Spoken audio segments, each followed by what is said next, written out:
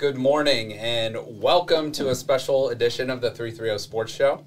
My name is Justin Coffin and today is Friday, May 14th, 2021. We're broadcasting live from downtown Youngstown, Ohio, and we are produced by Joe Danier and the Youngstown Studio Network. We have a special edition of our show today.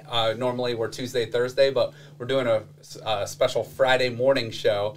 And joining me live in studio, she flew out from LA last night, is USA gold medalist swimmer Melanie Valerio. And it's Melanie Valerio Thomas now. Yeah. So, but we're going to go with Melanie Valerio just because when I'm in Youngstown, I'm Valerio. That sounds all the good. way. Yep. And Melanie was nice enough. She brought in one of her swim caps from the.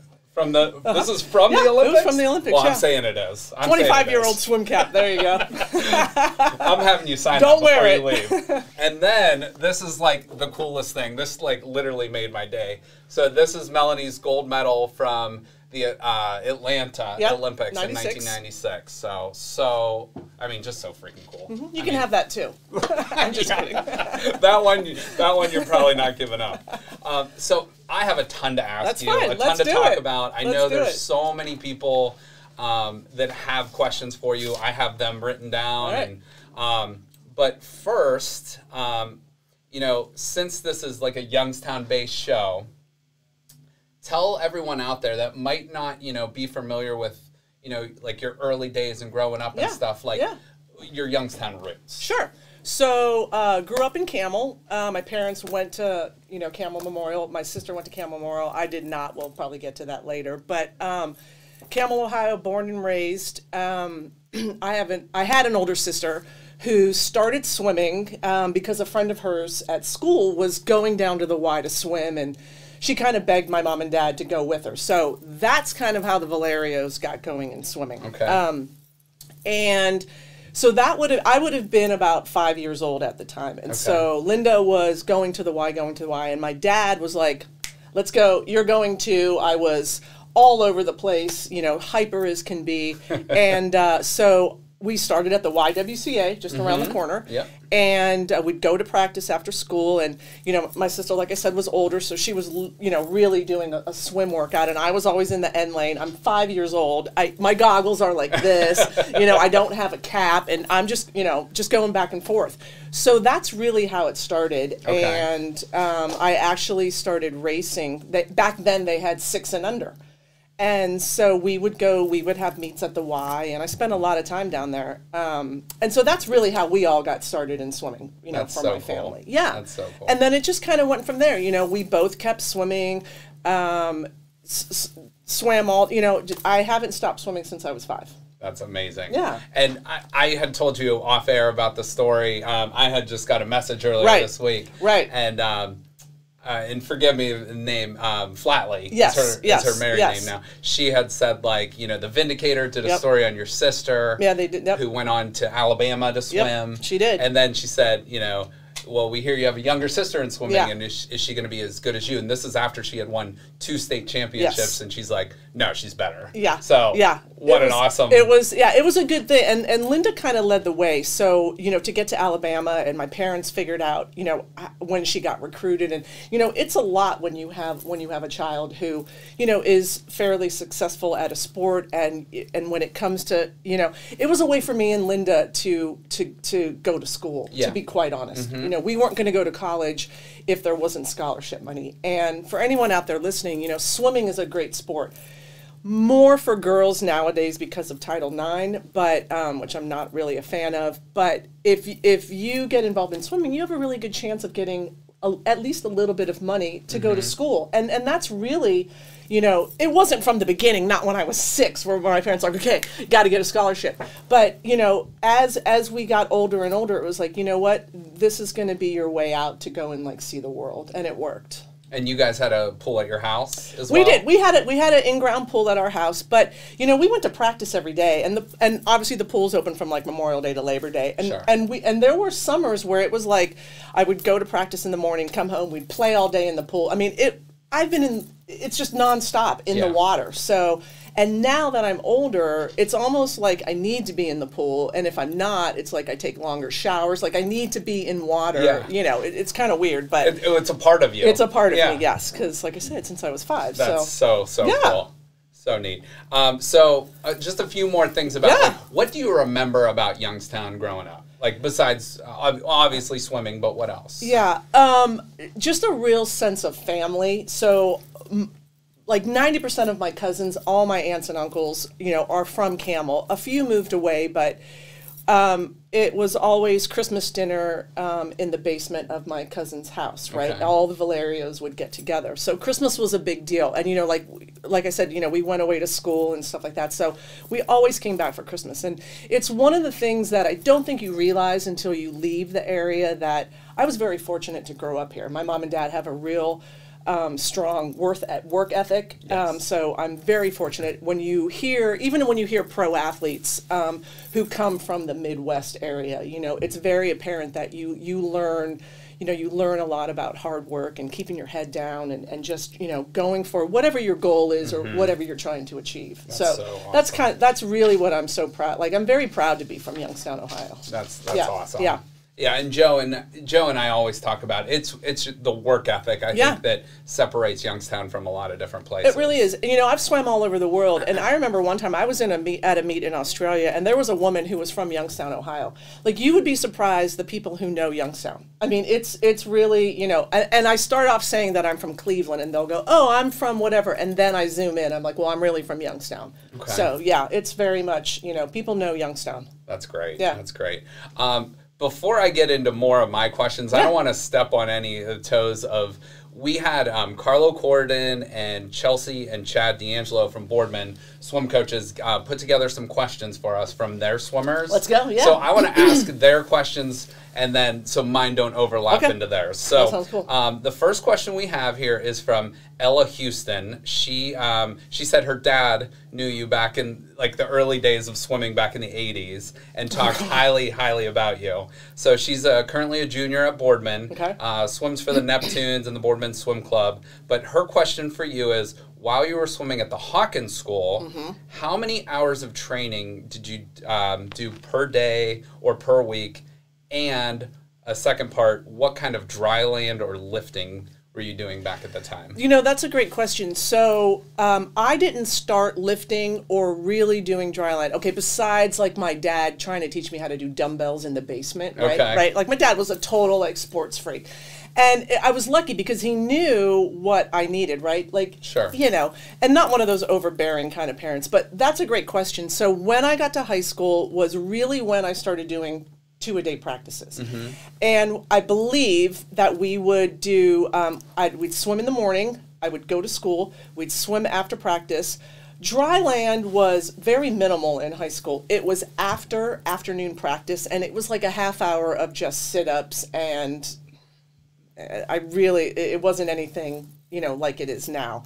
So in high school, and lifting weights was, I gotta say, I probably didn't really lift until I got to college. Like really lift. You know what I mean? Like I had a weight program. I mean, there was like a dumbbell, like a big barbell and a few dumbbells, but it was nothing organized in high school. So, but depending on what your body type is, remember, I was really tall. And not only was I tall in high school, but I kept growing. So I didn't stop growing until I was like a junior in college, maybe even a senior. Wow. So I was never able to gain the strength that I needed. That's why my career was so late. Because I didn't get the strength that I needed. So if I were you, I would if I were her, I would definitely start doing dry land in high school, and then when you get to college, you'll get a more like precise program and things like that. But definitely start lifting weights and, you know, and doing that kind of stuff. And then did she have another? And that I think. And how many days per week or so hours per week? we swam doubles every day, like I said, before and after practice, and then we'd have a big practice on Saturday. And remember, so I swam the 100 free, I swam the 50, the 100, the 200, so really sprint oriented. And the 500, but I trained like a distance person because back then that's just how it was. You know, it was, they call it old school training. I don't train like that now, but so I was really, I could do any freestyle event from the 50 to the 1500. 1600 or the 1650, but I was really a sprinter. Okay. So right, it depends, it depends on your event and stuff like that. But definitely, I think the more flexible you are, if you want to start doing yoga and things like that, you can't go wrong. Right. And I'm not telling you to work out 24/7, right? Like within like normal, but definitely get into it. Yeah. I say weights are number one. Awesome. Very good.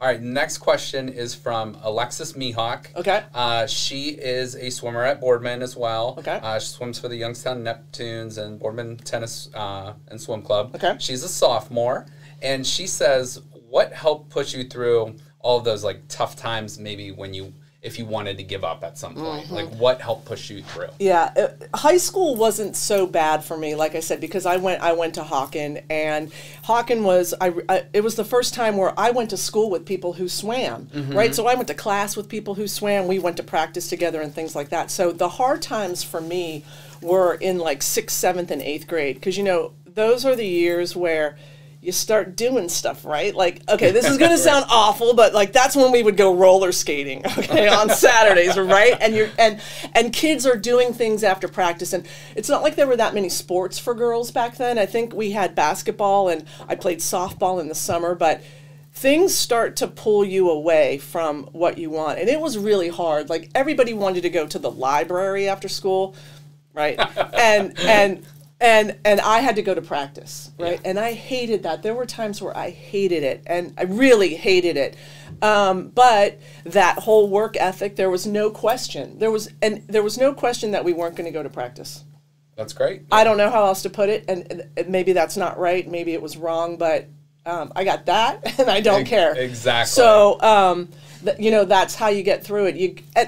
To be honest, though, now, I would, for girls now, set a goal. If that's to be a state champion, or to make finals, or to do a certain time, or to go to school, or to get a scholarship, make sure you know your goals. Work backwards, and if work backwards from your goal to see where you need to be, like steps to get up to that goal, and then focus on that on a daily in and out basis, because that's what really gets you through it. That's great advice. Working backwards, especially set your goal, because you can't get way up there. You got to know. So, for example, if you're trying to break a minute, let's say in the 100 fly, you got to know where you have to be now. If you're at like a 125, you got a long way to go, right? And that might not be an accurate goal for you. So definitely set a goal, shoot high, aim high, right? Yeah, right. And then kind of work backwards from there. Absolutely. Yeah. Awesome advice.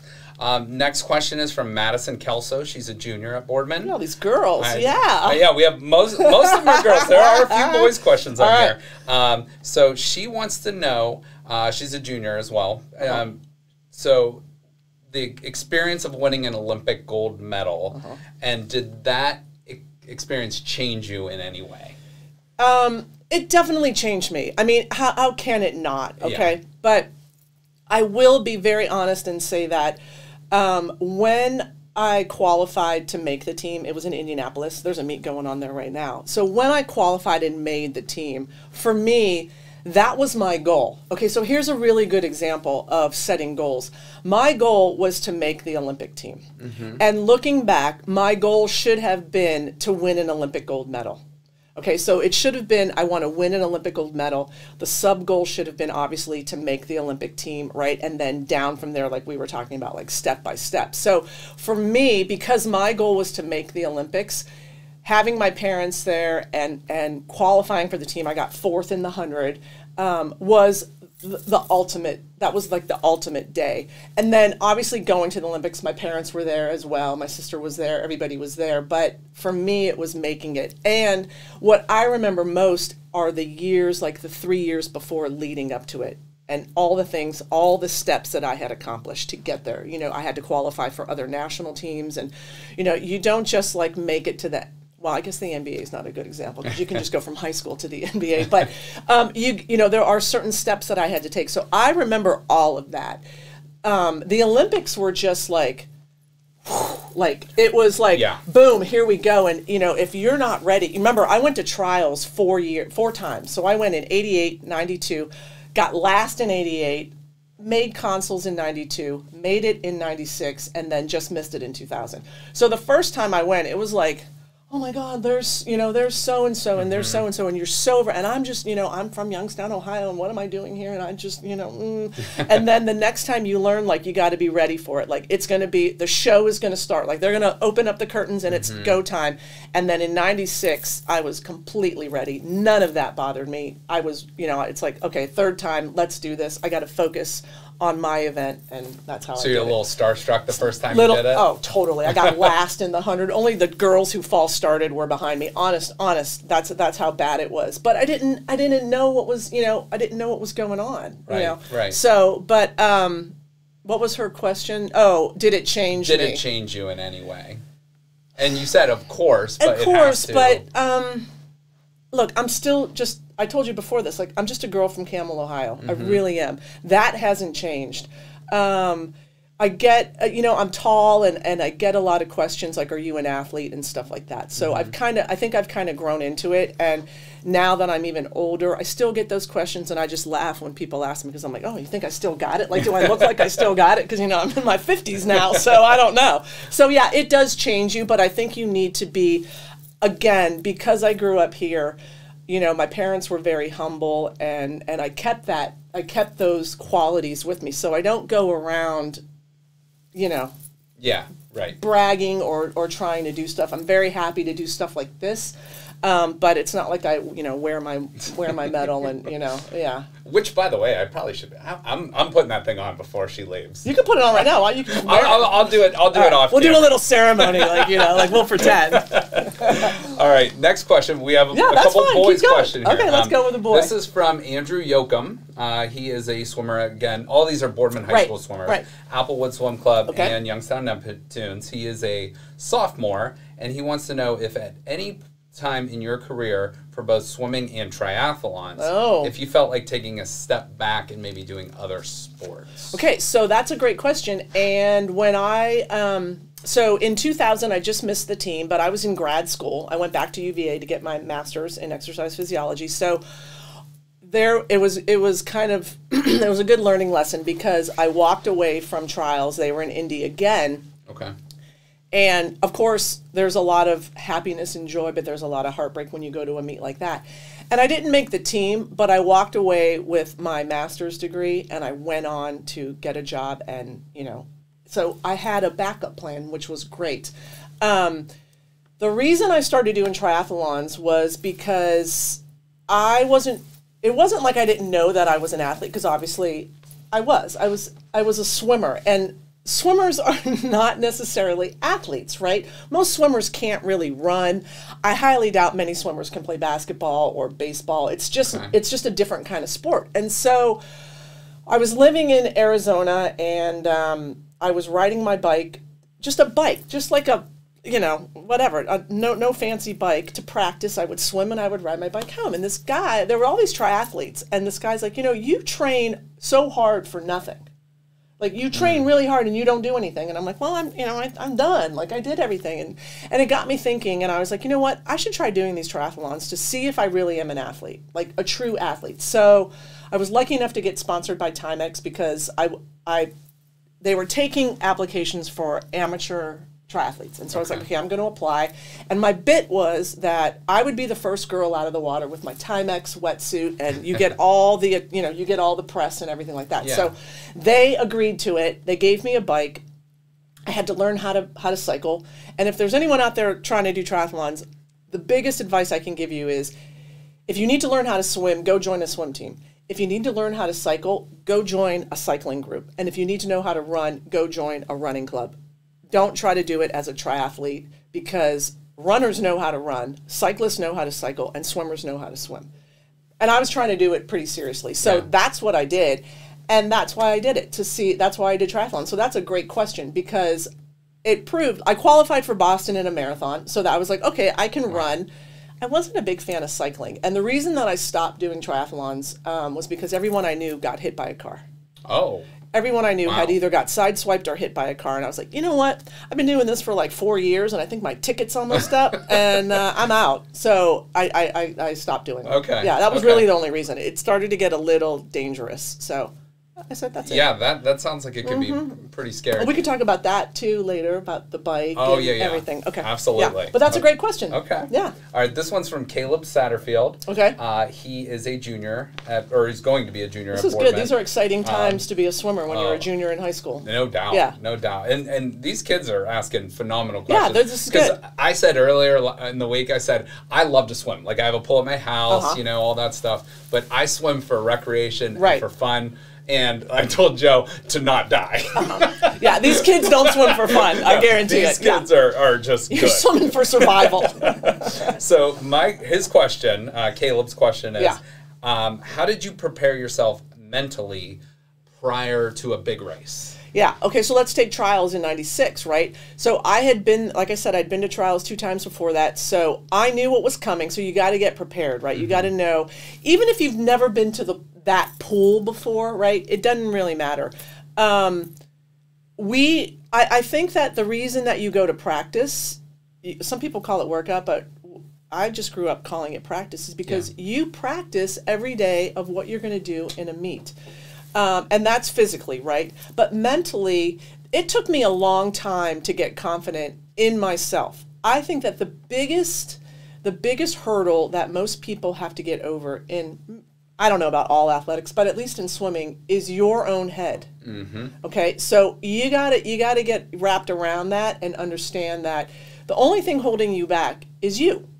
So if you get comfortable, I don't know if you've ever heard this, if you get comfortable with being uncomfortable, you'll succeed in anything that you want to do. So if you're a little bit afraid or nervous, that's fine, but understand that all you got to do is get through it and you'll be successful. Okay. So that's really kind of how I prepared. There was no kind of moment. It's not like that. Yeah. Just you got to have confidence. You got to get comfortable with being uncomfortable. And you can practice all of that at workout.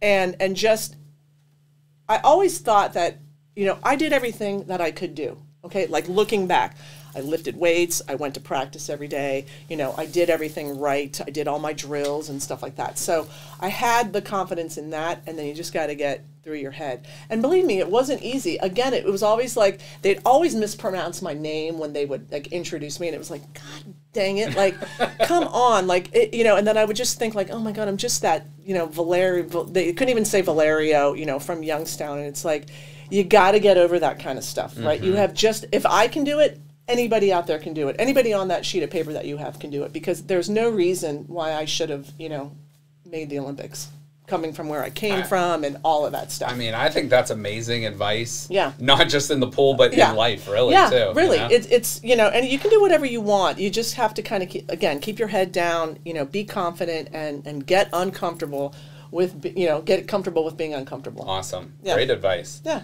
All right, next question. Another boy, too. All right. Owen Lee. Owen. Owen is a freshman at Boardman. All right. Also at the Applewood Swim Club Good. and Penguin Swimming USA team. Okay. So he says, aside from your training, was there any kind of nutritional, and this was one of my questions, so I'm glad he asked this. Is there any kind of nutritional guide you used while you were swimming, or, you know, swimming or still training today, really, or doing whatever you did? Back then, no, because I was younger and always tall, always skinny. I ate healthy, for sure. Yeah. Like, even in high school, you know, we always ate healthy, but it wasn't like I didn't have candy bars and, you know, crap like that. But I think nowadays, with all the stuff that we know about food and where to get your energy from, and, you know, instead of eating a candy bar, you know, maybe grab some fruit and stuff like that. So nowadays, yes, I definitely watch what I eat, but I'm older. If I was a freshman in high school, I mean, we ate ice cream and all that stuff. But I do think the reason that the sport of swimming has gotten faster and faster is that people have more knowledge now. Whether it's, you know, like I said, I didn't really do dry land. I barely lifted weights until I got to college. So you start doing all that stuff at an earlier age and eating well. Imagine if I didn't eat all that ice cream and crap, you know, in middle school and high school. So yeah, I think it's important to know what's out there, but also know your body and know how you react. Like, I don't drink, like I told you, I don't drink caffeine, because I'll be off the walls here. So you got to know you. You really got to know you. And I don't know if I would have known me as a freshman in high school. That's a little bit young, but your parents should know, you know, what works for you and what doesn't, because it's almost what works for them and what doesn't. So when you're younger, look at your parents and see what they do and what works for them, and it'll be a good way to start. Let's put it that way. Okay. Yeah, and developing those habits earlier on is so important. I agree. Okay, so Julia Basista. Okay. She's a sophomore. Do you have any advice for transitioning into longer races, such as 100s, 200s, or any tip on how to calm your nerves? You kind of already answered the one question about calming your nerves. Yeah. But how about transitioning from a shorter So if sprint? she's transitioning to 100, that means that she only swims the 50, which is fantastic. That means she's like a drop-dead sprinter. Okay, I'll give you a good tip to calm your nerves. When you're at a meet, you know, it's great that we have lanes, right? Like I'm in lane 4, you're in lane 5. The best thing to do is when you're standing there and, you know, before it's your time to race, and like my dad would always be like, I don't want you talking to any of those girls behind the blocks, right? This is your time to focus, right? Yes. I want you sitting there and getting ready for like the 100 free, and you think about what you're going to do. And so I would never talk to anybody. I'm like, I can't talk to you. My dad's watching. Like, don't talk to me. But, you know, but it was a good point. Like I said, he was really smart about athletics and about racing. My dad drag raced. You know, he did a lot of drag racing, so he knew how to focus and you know and do that kind of stuff. So that got transferred to me. But when you're behind the blocks, remember, if let's say you're in lane 4, that's all you need to worry about. So if you just stand there and think, okay, everything between these two lane lines is all me. Don't worry about her or him or whoever's in, right? Or if you're in lane 1, which is even a harder scenario, right? You're in lane 1. Don't worry about who's in lane 4. Just focus on you and worry about you. Why waste your energy? Why would I waste my energy on her? Right? It's all got to be about me. Like, be selfish. Like, it's all about you. So focus. And if you're focusing hard enough, you're not going to be nervous. Because you're thinking about, okay, I gotta get a good start. My coach said to do this. When I dive in, I gotta do this, and then I'm gonna try to really work that like third 50 or whatever your plan is. You gotta have a plan. Transitioning from like a 50 to whatever, 100 to 200 to 500. It's gonna take some time. It's gonna, you know, there's the saying like you can't just go out and run a marathon, right? You gotta train and you gotta learn how to do it. But remember, I said that I trained distance and I swam the 50 to like the mile. You got to figure it out. It's going to be different, and it's going to take some. Like I said, it's going to take some time. that's a good question because you're gonna. If all you know is how to sprint, you're going to have to swim a lot of 500s to figure out how to do it. You can do it if your goal is to break 5 minutes in a 500. I guarantee you can do it. But you're going to fail a few times because you're going to go out too hard and you're not going to have it, or you're going to go out too easy and you're going to have too much gas at the end.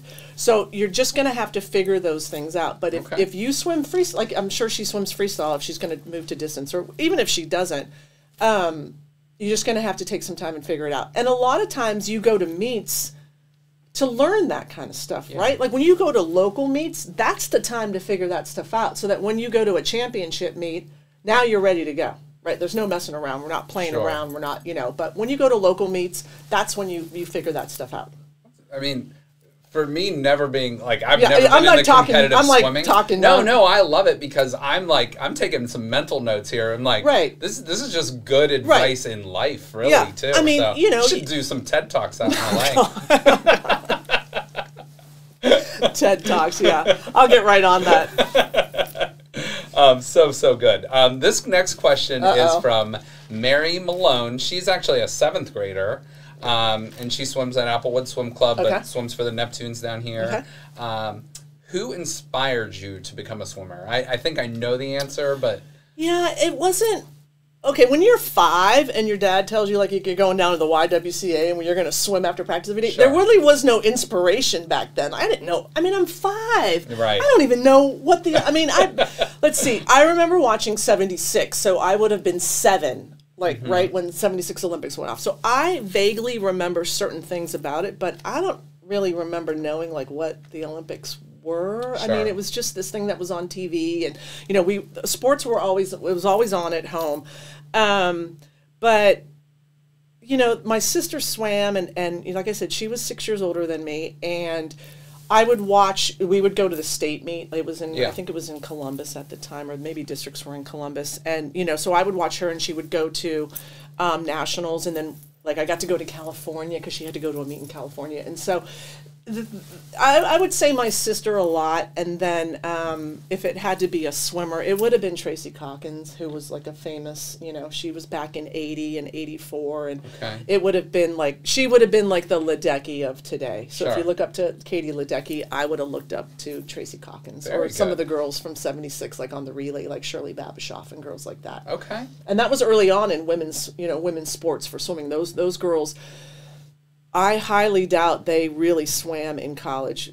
Tracy Calkins would have, but earlier there was no women's. It was like interesting. Yeah, so it was really at the forefront. Those women. So yeah. So they were sort of like really the pioneers of the sport. Yeah, really, yeah. It wasn't. There wasn't much women's. I mean, I couldn't name maybe a 72 Olympian female, but 76, yes. Okay. So okay. Yeah.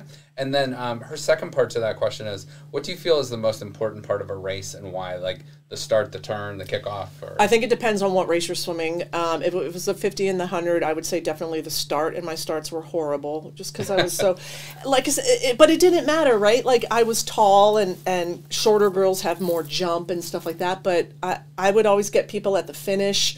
I would say for shorter events, for sprints, you got to get off the blocks, right? You got to go. And you got to get off the wall. If you're swimming a 200, nowadays a 200 is really like a sprint, so you got to know what you're doing. 200 is probably the hardest race because it's really like a 2-minute sprint, which is hard. If it's a 500 or more, you got to know pace. Like you got to know, you should definitely be able to, in practice, do a set and know your pace know what you're doing without looking at the clock. Sure. So if your coach says, okay, I want you to do 5 100s and I want you to hold 5 minutes, and you're not going to look at the clock, I'm just going to tell you when to go. You should be able to do that. Like you should know your speed. It would be like driving and you cover up the speedometer, and I want you to go 35. Now I want you to go 45, and you got to know where the car is. So that's what I would say. That it depends on the race. And you should definitely know that. And if you don't, you should talk to your coach and see what he says about what is like some key things. Because if it's a 50, you can't be like, okay, I got to get a good start, then I got to break out, then I got to get to the wall, then I got to do a turn. Because it's going to be over before, it's like 20, we're talking like under 30 seconds. So some people say, I don't think at all. Like when the gun goes off, I just go.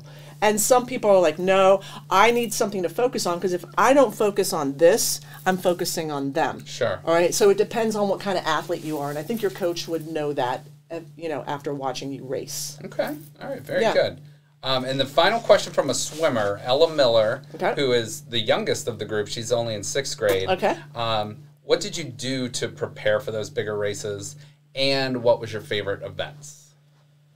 So I was born to swim the 200 free for sure, and I don't like it. My favorite event was always the 100 free. Isn't that true though? Like the thing you're best at isn't necessarily your favorite thing. Yeah, yeah. So born to swim the 200, like the 100 the best. 50 is the easiest, but I was never talented enough to swim the 50. Like I don't have drop dead speed, right? Like I was really, really good, like really talented, but like there are uber talents, right? Like Katie Ledecky, sure, right? Like what's his name, Phelps, right? Those people are super duper uber, right, talented.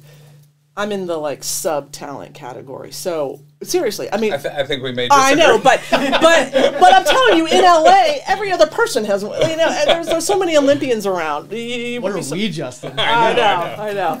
But yeah, so you just. What was the question? What were we doing? I know. What did you do to prepare for the big races? Yeah, for the big ones. Yeah. So you just. I think it gets to a point where when I was younger, like I don't remember in high school and college, like especially in high school, like who prepares? Like you just get up on the block and go. You're like 16. Like what could happen? It was like I was unstoppable. It was like, okay, I would win this and I would win that, and it was, looking back. I mean, it was nerve-wracking at times, but like I said earlier, you got to do the work. Okay, unless you're one of the Ubers. Okay, so if you're an Uber, and I don't know what that is because I was never like that. Like I worked hard. I really did. I worked hard to get to college. I worked hard for this. I wasn't one of those people who are like, well, I'm just going to stand up here and, let's do the 100 free and see what happens. And then I would win. Like, when you ever see, I don't know if you guys watch swimming, but sometimes there are like the Ubers who touch the wall and they go, oh my God, look at how fast I went. Like, who does that? Like, it's never a surprise. Like, it was, it was like, oh, okay, it worked. Like, I did all that work. So you do the work, you prepare mentally, keep your focus on you, and you can't go wrong. Okay. Yeah, you really can't. All right, very good. Yeah. All right, and I have 3 more questions That's from cool. the coaches. All right. Oh boy, so, here we go. These are gonna this is from the head coach, and by the way, Carlo offset. Melanie has yeah, we got the Boardman T-shirts. shirts. So Melanie's gonna take some pictures with them later. We'll post them. So we will get those to you guys. So this is from Carlo Corden. He's the Boardman swim team head coach. So his question for you is, how did you eventually transition into Ironman competitions? And did you feel like this was your next big challenge? And then also, and I'll come back to this. Do you want to just answer that one? Let's do that one first. Okay. Okay, right. So how did I get to Ironman? So yeah, it was, in 2000, when I kind of officially retired from swimming, even though I kept swimming, but I had to get a job, right? Yeah. And it was hard. I would assume that it was like retiring from a job, right? Like, what are you going to do? This was my whole life. I was from 5 until 31. That's all I knew. So I really had to let go of swimming, and I didn't though. But like I had to, because I had to get a job, and I had to know what it was like to be just normal. Okay, because that my life was not normal. I always tell people that it was really hard, and I'm sure a lot of those kids, they're not going to ask this question, but I was underwater for most of my life, and I know that sounds funny, but I missed a lot. Like, I don't want to say that I was stunted in any way, but in some ways I was. Like, I didn't do all that fun stuff. I never went on spring break. I never did. You can just imagine like what I missed out on. But again, looking back, I don't really care now. Sure. I really don't. But so the transition was that I had secured I'm in clinical research, right? Oncology clinical research. And I secured my first job ever, like a real job, okay? Not lifeguarding and not that stuff. And so once I felt that my life, it took about a year or two, my life was kind of back on track, like a normal life. I kept swimming, but I was swimming more and more. And then like I said earlier, I got this idea like, can I do other sports? Like if I'm so not uber talented, but if I'm so talented in swimming, maybe I could run or, and so that's kind of how I fell into triathlons. And it wasn't to be the next, like it wasn't to make the Olympics in triathlon at all. I raced Ironman for Timex it took me about 2-3 years to learn how to cycle and learn how to run. And I did probably a handful of races, and then it was just time to move on. Like I said, people were getting hit left and right, and that's crazy. It just wasn't for me. It really consumed a lot more of my life than swimming did. And so now I was like, you know what? I'm getting stuck in this. It's kind of the underwater analogy, but I was always on a bike or I was running. I was always alone, and I was like, this is going down a bad hole, and I need to get out of it because I spent since I was 5 doing that. So it was almost like I was afraid to like face life, and this was like a cop-out again. And so I was like, no, I'm done. Okay. Yeah. Okay. So it was a big learning lesson. I'm not saying that triathlons are bad or anything like that, right? More power to you. But I had a long life of missing out on things. And here I am again, constantly training, and I'm not socializing with people, and I'm not doing the things that I should be doing when I'm like 30 years old. And I think people, they see the gold medal, they see you in the spotlight, they see you in the magazines, but they don't appreciate or understand all the sacrifice. It's a lot. My parents sacrificed a lot, and not just driving me to practice every day, but they really did sacrifice a lot. My mom would be the first to tell you that, Tony and I really, it was hard on us. And remember, I was the second one, so it was kind of like they learned from my sister, and then we really ramped things up for me. So, yeah. That's kind of depressing. I mean, that sounds kind of bad, but I'm just, for these kids and for these kids' parents, it's a lot of commitment. It really is. Right. And again, it's just my story. Maybe you're uber talented and you just step up and things happen and, you know, like you win all the time and, you know, your parents are, you know, fancy, footloose and fancy free and everything like that. But that wasn't the case for the Valerios. It was hard work for everybody involved. Yeah. And, I mean, and look where it got you, though. Yeah. I mean, that's amazing. Again, I just looked, you know, it's like, okay, that's fine, whatever.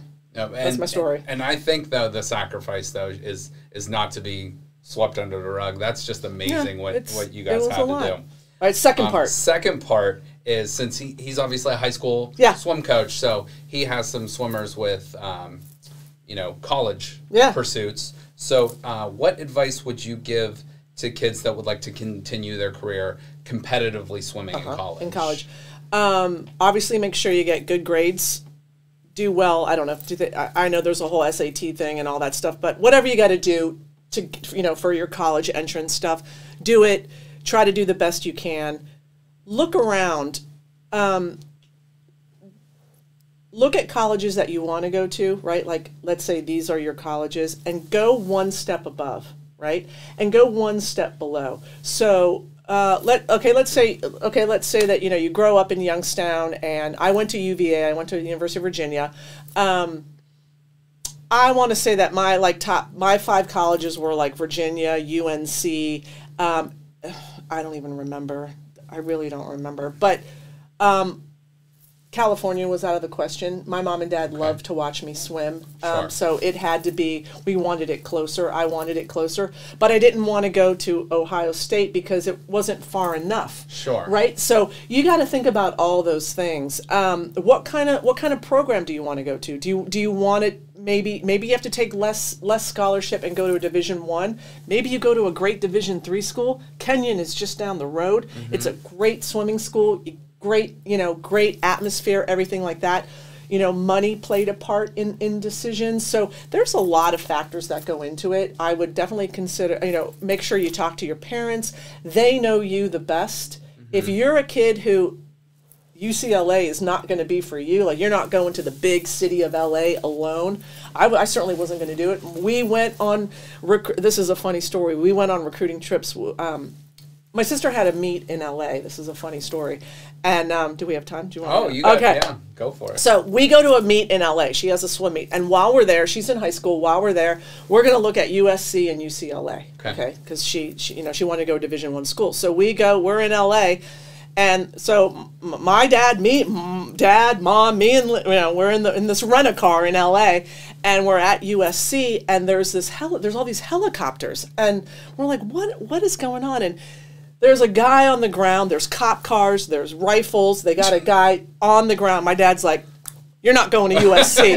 We're out of here." There's copters flying around. This is like in '81, right? Like, I don't think LA's really that great. So my dad's like, "Okay, you're not going to USC, and you're not going to USC, right?" And I'm like, I'm in like 6th grade. I'm like, I don't even know where we are. Like, are we going to Disneyland? Like, what's going on? And so, UCLA was obviously a better thing, but. You got to know. My dad knew my kids are not going to. No offense against USC, but my kids aren't built for this kind of college, like this kind of campus. Yeah. So you got to know, and there's a school out there for everyone. You just got to find it. Yeah. And listen, if you make a mistake, just go to another school. If you go and it's not for you, or you don't, the team isn't working out or whatever, transfer. What's the big deal? Okay. So that's what I think. Great advice. Yeah. Find your fit. Yeah. Find your fit. Yeah. And this next one's from Chad D'Angelo, another coach at Boardman. Okay. So he actually teaches high school as well. So, especially, he said, with social media and distractions, when you were training, how did you balance your swim life and social life? We kind of touched on that earlier. I thought it was going to say, how did I balance swimming and social media? And I didn't, because we didn't have any. When I went to the Olympics, we got a beeper.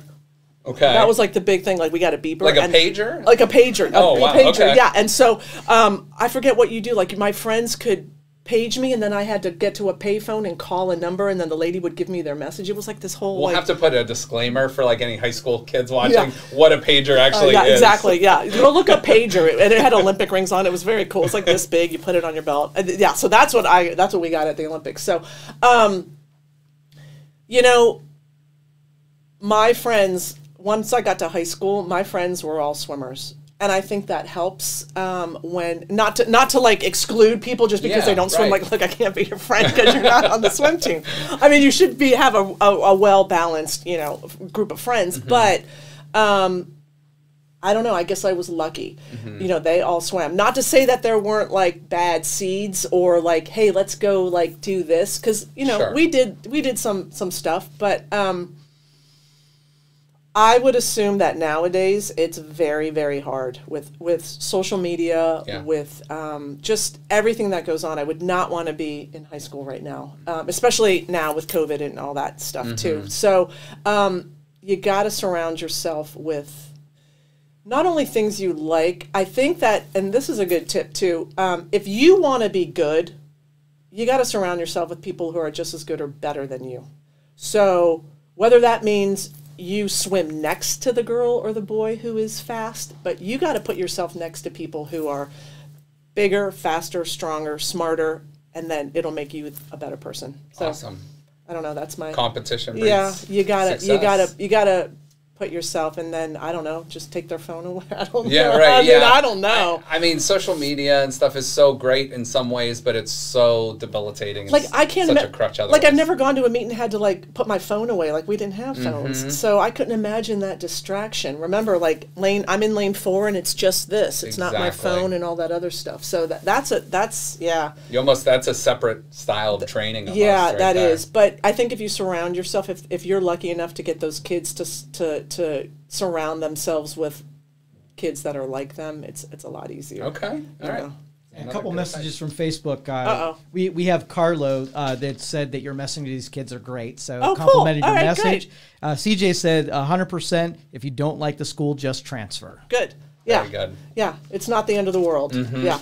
Yeah. I like your advice about the fit for you. Yeah. Like every kid's going to have a different fit. And listen, I don't, I can't even remember what schools I was looking at, but I guarantee you that my mom and dad had a lot of say in where I was going, or what they thought, like I said, my dad knew, the school was like based on how good their basketball team was. Real, and you know what I mean? Sure, like, yeah. Don't you want to go to Duke? Like that would be fun. Like, why don't you go to Duke? We can, I'll come down and we can watch basketball or whatever. Yeah, UNC and, UVA was okay. But, your parents and maybe your parents don't know, but you got to get, like I said, you got to get with people who know. Sure. Right. So you got to figure it out. That we have the team that I swim with now. They're just a bunch. They're all over the place. It's a pro swim team. So they're all training for trials. They're from all different countries, and our coach is always like, FIO. This set is FIO. Figure it out. Oh, okay. FIO. Okay. So you got to figure it out.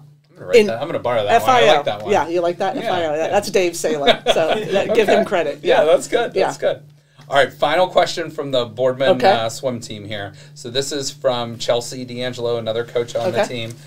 So she's been coaching for the past 3 years, and she says she loves to watch the progress of athletes that commit to this really tough sport. So her question is, how did your training change from being like a younger rec swimmer to basically one of the fastest women in the world? And when did you realize, like, at what age did you realize, like, how talented you were? So I think it changed. There were stages. So remember, I was at the YW just around the corner, just going back and forth at 5. Okay, so that was just, if you throw a kid into something that young, I mean, how are they not gonna like pick stuff up? Remember, my goggles are like this. I'm like, my eyes are bloody red because the chlorine and everything, and then. We moved to different teams around. They're no longer around. But again, I was always the youngest swimming with kids who were older, and I really do think that was a lot of that really started me off on a good foot. Okay, so I'm 5 swimming with 10-year-olds. Then I'm 10 swimming with 13-year-olds. Right. Then I'm in I was fortunate enough to go to Hawken, and so that was really a level up. And these kids swam more than I did. Like no kids did what I did. So that was another level up. Then you get to college, and now you're a freshman, and it's like, really, we're gonna do 10,000? Like we did 10,000 yards one workout, and I was like, oh my god, like this like, does this ever stop? Like, is it gonna get worse and worse? But when did I know?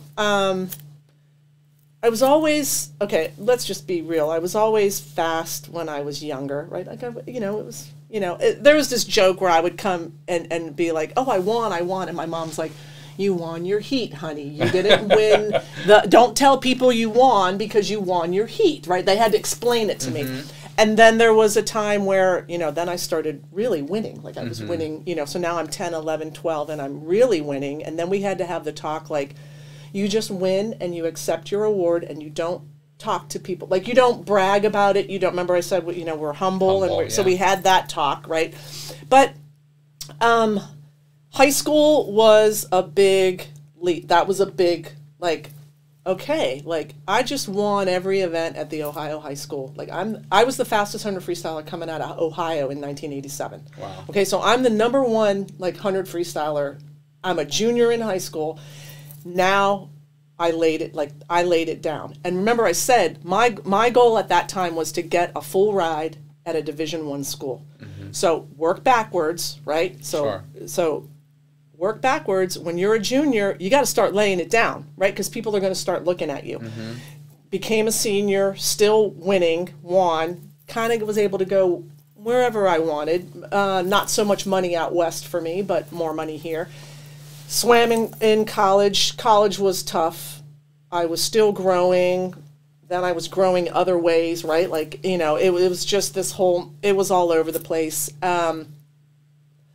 Okay, so for people out there who know swimming, the day I knew, and I trained for the Olympics at the University of Arizona. Okay, so I was living in Tucson. I'd lived all over the place, but training for the Olympics, I'm in Arizona, I'm in Tucson, and it's Saturday. I know this by heart.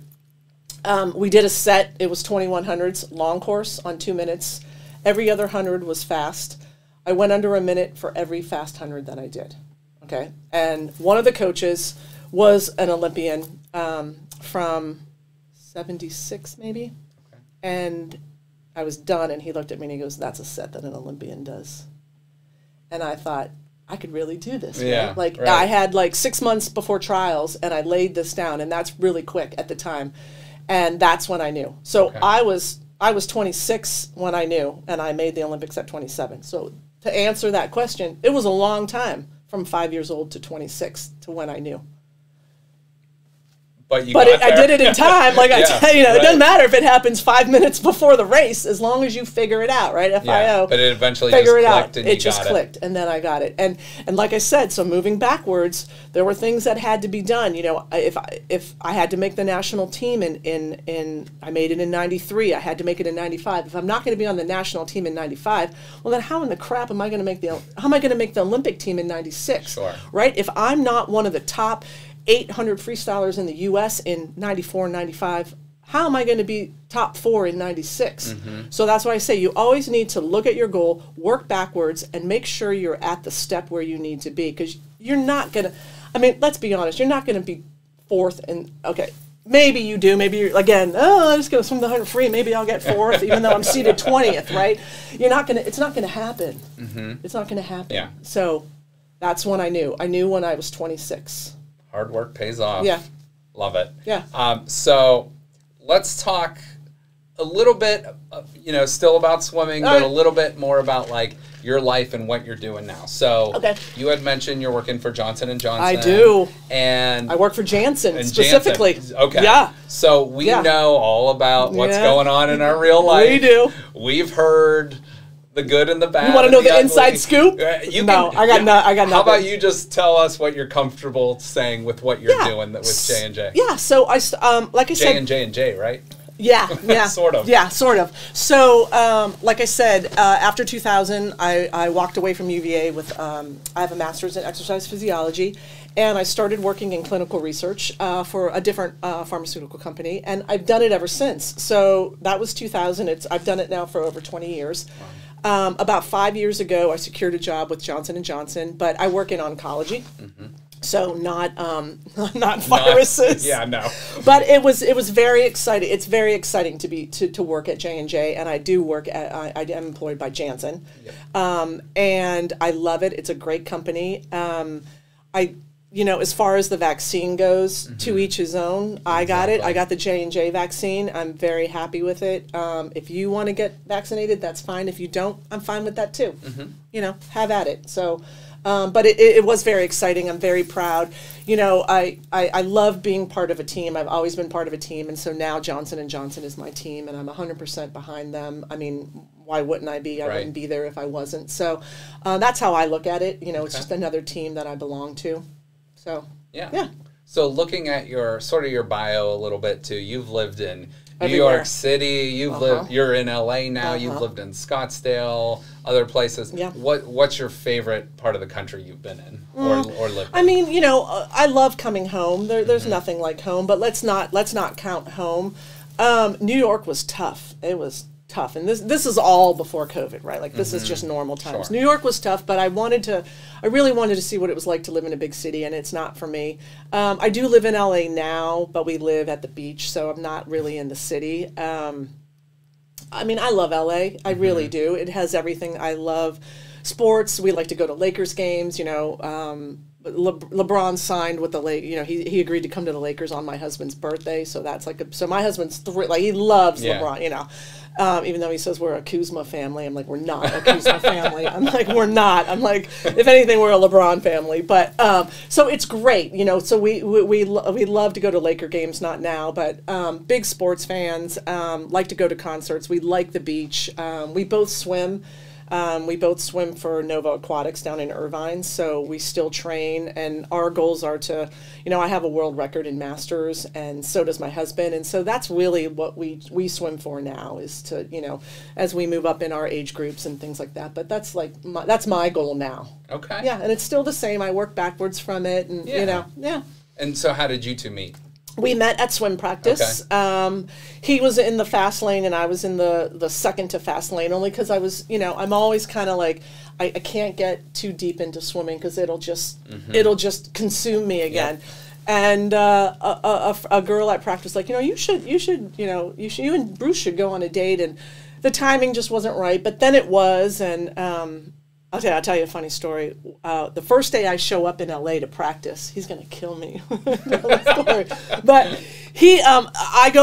I wasn't gonna swim. I just go to practice to see what's what. It's a great way to meet people when you move to a city, right? And so they're all done with practice, and one of the guys who swims was the coach, and I said, I just moved here, and I just wanted to see what practice was all about. I know you have all the, it's LA, there's practices everywhere, and this one guy was really nice, and this other guy sitting at the table, who's now my husband, he puts his feet up, and he's like, so what have you done in swimming? Where have you been? And I'm like, what a jerk. Who is this guy? what have I done? And me, humble, from Camel, Ohio, I'm like, I went to the Olympics in '96 and I have a gold medal. What about you? And he was like, I was a WAC champion at Utah. And I was like, and then we ended up getting married. So that's awesome. Our funny story. That's really cool. It's like, who is this jerk? What have I done? What have you done? Yeah. So I love it. Yeah. So I have sort of an Olympic question, sort of. No Olympic questions. No, I'm not answering. All right, so here's my. So when you're an Olympian, so let's just say from anywhere from that 88 to 96 period, or 88 to 2000. So obviously you're training to be in the Olympics, right? But what does an Olympian do besides training? When you're not training, you know what I'm saying? So I put my pants on one leg at a time. I mean, do you have a job? I sit around and I just I just look at this. Do I have a job? Okay, so when it depends. When I okay, let's talk about things started getting serious in 94. Okay, for 96, and I'd always had a job. Where am I? I graduated college in 91. I went to UVA. Moved to South Florida to keep training, make my first national team in 93. Okay. Moved to Arizona, make another national team, I'm always working. I would, when I was in Florida, I did ocean rescue, so I would work at the beach. I made good money, right? But I was still able to go to practice 2 times a day. When I moved to Scottsdale, I found a part-time job. I would answer phones it was a multimedia company, and I would work between practices. And mom and dad, right? Little support there. Like I said, they sacrificed a lot, you know, and money was part of it. Make the Olympics. I'm the first female signed by Nike.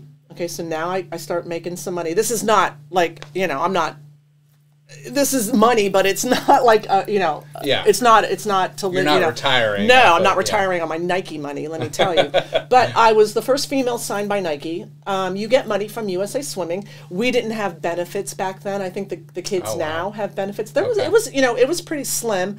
So I come back from the Olympics.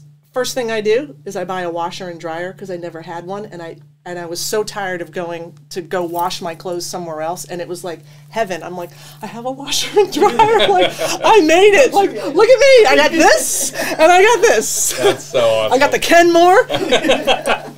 Went to Sears, bought a washer and dryer. So, I mean, that's, I wasn't living, it wasn't like I was living the dream that everybody thinks it was. Yeah. But it was, I was really happy to have a washer and dryer and that. That's awesome. Yeah. So you were in the '96 games, which were in Atlanta. Yes. How cool was that to be in your home country for that? It was fantastic. So I had, like I said, I'd made 2 national teams before that, and we had meets. I'd swum in meets in Japan a few times. So I'd been to Japan a couple times, and Australia. Australia wasn't bad. It's a lot like the U.S. But swimming in Japan was rough, right? Really? And we had nice hotels and everything, but like the beds are like this big, right? And the food is hard. It's hard. Mm-hmm. We had training camp in Hong Kong. I think I ate broccoli and spaghetti like every day because that was all I could really stomach. And they would give us jars of peanut butter just to have protein, like because they would fly in jars of peanut butter for the team. It was really like rough. So having the Olympics in the U.S. was fantastic. Like I had friends that were there. My mom and dad got tickets to opening ceremonies. Like it was really a cool experience. Really cool. So easy. It was easy. Okay. Right? Because you're not in Japan. There's no language barrier. Sure. The food is normal. Everything was as easy as could be. So obviously, outside of winning the gold medal with your team, what was the most exciting part for you? Were you like, did you meet anybody that you were, or was there any events that you went to outside of swimming? We went to, there was like remember, this is like. You have 22 upcoming events. Oh. What? I think that was Surrey picked up our that's voices. Funny. I was like, what? So you could sign up for tickets like for other events. So we went to like a track event. Okay. It was tough though. Like it was, there was like no security. I don't think we had security, like metal detectors. I don't think we did. So it was pretty easy going. We were just like hanging out. It was great. Yeah. It was like being at Disney World. There was no money involved. Like you didn't have to pay for it. Like they had McDonald's like on in the village, and you just go and like help yourself. Like you want 10 hamburgers, take 10 hamburgers. It was like I just think that's so funny. Like what is this? Like the best athletes in the world are eating like crap. Smashing hamburgers. See, but back then it wasn't like nutrition was just coming around and like. People didn't eat bars or like it really wasn't a thing back then. So, but yeah, I don't really remember any like. There was nothing that really. The bomb went off. Remember? Do you guys remember? Well, that? They made a movie about that. Too, yeah, like Richard they did. Jewell, I wasn't in the whatever that was. We were in Buckhead, and the bomb went off in like Centennial Plaza and stuff like that. I will tell you, I do have a good memory. So when I was swimming, like done. I should have brought it. I might have it in my phone. My friend from high school was at the Olympics, and she was in Centennial Park, right? And they have a huge screen where they would right? So I have this great picture of me finishing with my cap on.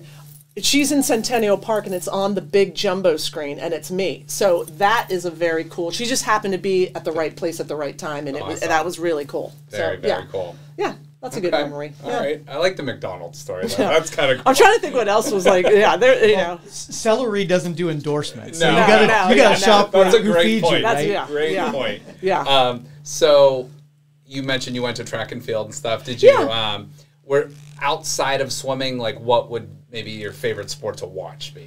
At the Olympics? At the Olympics or in general. You had mentioned the Lakers. Yeah, we watch a lot of NBA, a lot of NFL. So when Super Bowl in LA this year. Yeah, big. Browns play the Chargers like October 10th, I think, in LA. So we'll get tickets for that. Pittsburgh's coming too. Okay. So funny story. When I was in college, I took football as a class. Oh, okay. Yeah, because it's a good way to get a couple credits. And Yeah, how hard sure. could football be? And it covered both college, but mostly pro. So, and everybody laughed at me, right? Like, why are you? And it was like all full of football players. I was like, you dum-dums. Like, I'm in class with all these guys, right? Like, I'm like one of the only girls. It totally paid off, right? So when we watch football, like I know, I think I know a little bit more than the average girl, and my husband loves it because I'm like, oh, did you see that call? That, you know, whatever, and like it's really fun, and I'll just say stuff like, come on, whose wife knows this kind of stuff, right? Like, so and it's just really fun. So I do like watching the NFL. Right now we love watching basketball. The Lakers kind of suck right now. Yeah, they're going to be in that play-in tournament with maybe against Golden State too. It's gonna be interesting. Yeah. But Anthony Davis and LeBron have been I love hurt the Anthony whole year. Davis. Yeah. They've been hurt yeah. like the whole year. My favorites are probably Anthony Davis, of course. How's LeBron? Are we LeBron fans here? I love LeBron. Yeah, it's he probably- brought a title to Cleveland. He can do no wrong. A little cold. Yeah, I think people here are like they love him or they hate him, right? Yeah. I mean, I don't know. I'm on the love support yeah, for I him. mean, how can you hate the guy? I know. He's fantastic. Dwight Howard, I'm a big Dwight Howard fan. Can't get behind Dwight Howard. Yeah. I can't support that one. Yeah. Who else? That's all right, do I like? though. I'm trying to think who else. Triple double. Oh, Russ Westbrook. Yeah. So Okay. when we drive to practice, he I guess he's sponsored by a Hyundai dealer in Orange County. So there's this big sign, and it's just this weird picture of him. He's like this, and it's like top Hyundai salesman of knowing. But yeah, he's a good one. He might be the most freak athlete of all time too. Right. See, so he's an Uber, Yeah. right? Like, yeah. You think LeBron's an Uber? Yeah. Yeah. So right, but then there's other guys who they're in the NBA, but they're not Right. Ubers. Yeah. Right. Not a big Steph Curry fan. Okay. Like, I'm not into That's that. understandable. I'm not into that. What about who else do I like? Jim plays for the Heat. Jimmy Butler. Yeah. Yeah, he's a good Yeah. one. What? Did you know he was homeless? He was homeless Oh, I think before he went to college. I think I did know that. And then went to Marquette, became a star, Yeah. came to Good the for him, NBA. yeah. And, I follow him on worked his- Instagram. Talk Yeah, about, he's- working yeah. your way up too. Yeah, see? So amazing. Yeah, you can do Amazing. it, right? Yeah, exactly. You can do it. Humble beginnings too, right? Yep, Like you yep, said. Yep. So yeah, I say football and basketball are my Okay. top two. Never got into hockey. Never got into soccer. UVA's really big in lacrosse, and when I say that, my husband just laughs. He's like, "What's lacrosse?" Right? We don't, Right, But right. I mean, I like lacrosse is becoming so popular. Yeah. across the country now. That's about it. I watch. I mean, I like watching swimming for sure. What else is? That's about it. Yeah. No, Are you excited about because with COVID last year, the Olympics got postponed to this year. So is that something like you'll just sit down and watch swimming, or Totally. or like will you analyze it, or are you just a common fan? No, we know a lot of people. Like we know a lot of the people who swim. Not just for the U.S. but for other countries because we train with them. So it's fun, like seeing. And obviously I'm a lot older than them, but I've trained with them because we still, like my husband and I still swim. So it's fun to watch people that whether they do well or not. And now I'm at the age where I like to watch it, and they, if you lose, it kind of sucks. But I look at it like you made the. Even if you come in last place at the Olympics, you're you still should like still a top be 10 in the world. Yeah, but when you're in it, it's not like that, right? Right. You're like, I know. So well, we're excited for it. I hope it goes off. I don't know where we stand right now as far as swimming goes. If it's going to be for reals or if it's Sure. So we'll see. Well, let's plan two remote things in the future. I'm planning one in February. We're gonna plan a remote trip out to LA for when the Browns are playing whoever in the Super Bowl, and then in 7 years, I'm fast forwarding way forward. Okay. The Olympics. Oh yeah.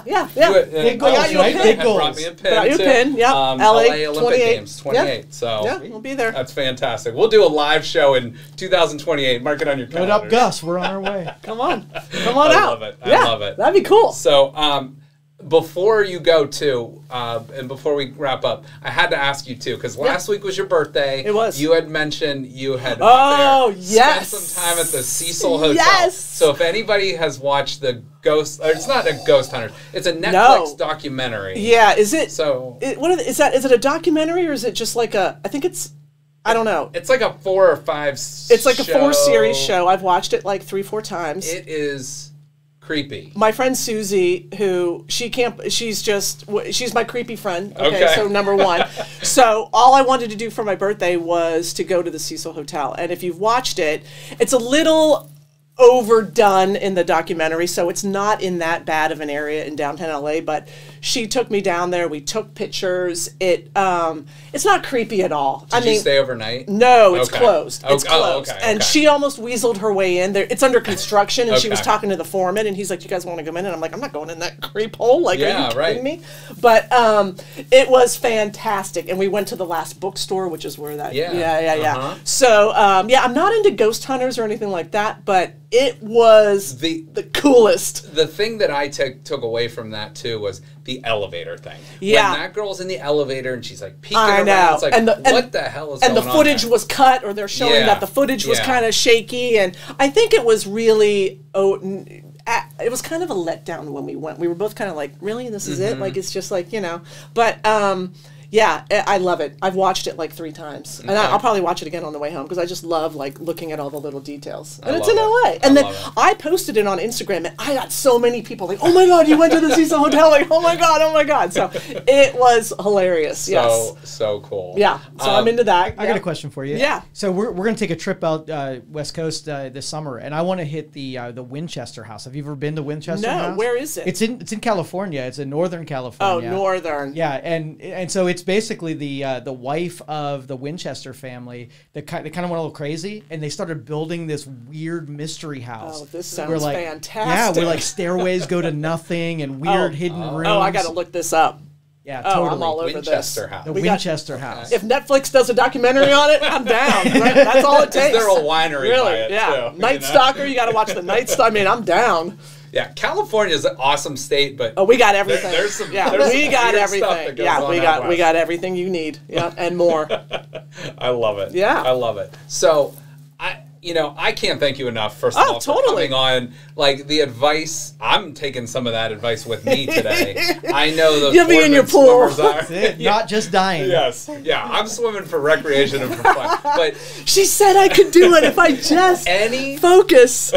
I'm just saying this. You have an open invite anytime. All right. You come back into Youngstown. All right. I come back about 3 times a year, so we'll do it again. Yeah, let's plan another one. Totally soon. Cool. And I know I speak for the Boardman swim coaches. They are so appreciative of them, and I know other swimmers in the area are watching, and I mean, you're just awesome. We'll try to come back on a Tuesday, Thursday. We'll do some, we'll take some calls or whatever you want to do. That'd be great. All right. That sounds good. So sweet. So Melanie, thank you again so much for coming in. I'm putting this gold medal on before we leave. I'm just gonna throw it on. Just throw it on. I'm just gonna throw it on. Should be a knighting ceremony. And this thing is pretty heavy too. It's pretty substantial. There you go. Too. Look at that. Look at that. So awesome. So Melanie, thanks again. You're so welcome. Appreciate all you guys watching, listening. And we'll talk to you very soon. Have a great day.